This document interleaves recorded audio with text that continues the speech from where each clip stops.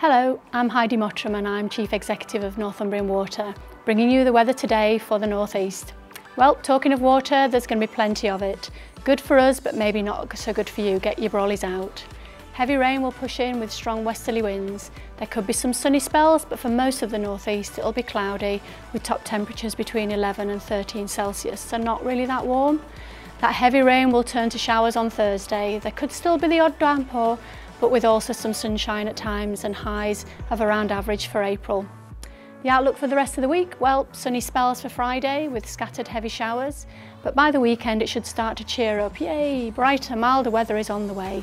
So get your water butts out for the next few days and collect as much of it as you can, and then it's going to turn into lovely sunshine in time for us all to have a great time at the weekend.